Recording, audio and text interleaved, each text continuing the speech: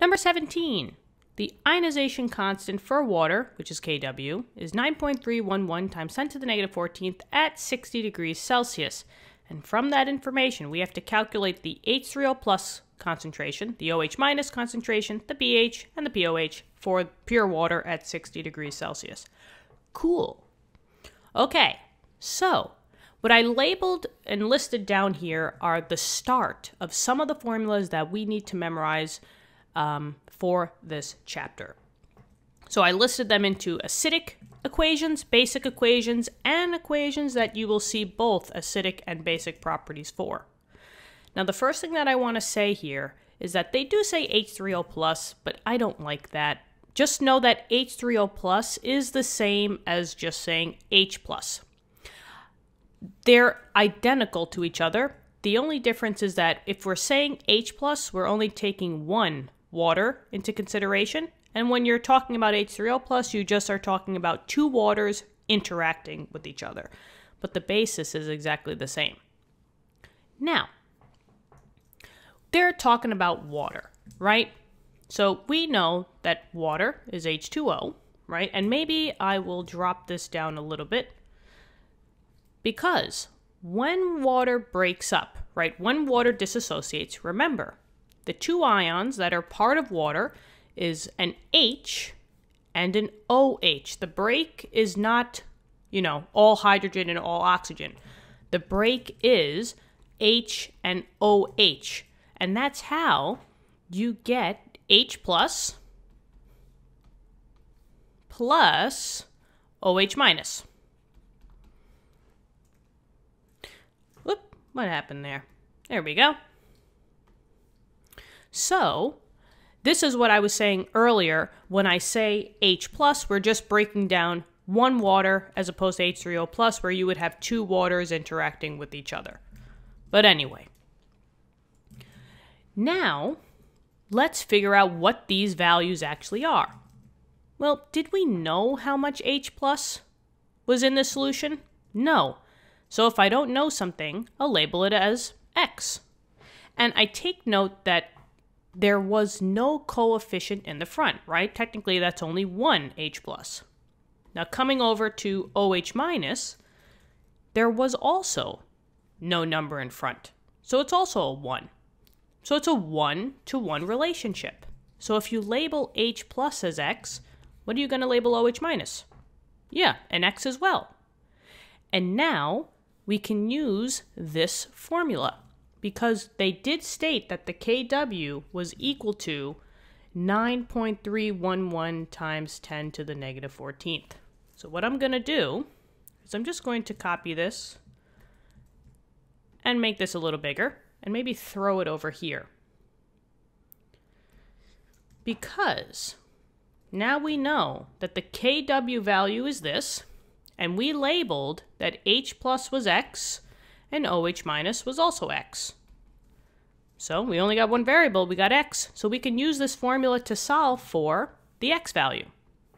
So let's get going. 9.311 times 10 to the negative 14th equals, and maybe I'll just put these in parentheses for now, we have the red X, which was the H plus, and the blue X, which was the hydroxide. But remember, X times X, that's the same thing as X squared. So now I have 9.311 times 10 to the negative 14th, and this all equals X squared. Well, how are you going to get rid of that squared? You're still going to try to solve for X, so I'll just take the square root. That's the opposite. But you got to do whatever's done on the other side. So calculus out. Square root of 9.311 times 10 to the negative 14th. And we got 4 sig figs going on here, so I'll give it right back. So we got X equals 3.051. And that's times 10 to the negative 7th. Okay. H plus was X, and OH minus was X. So if I just maybe list it over here, and I put my little brackets, we have H plus, and and OH minus.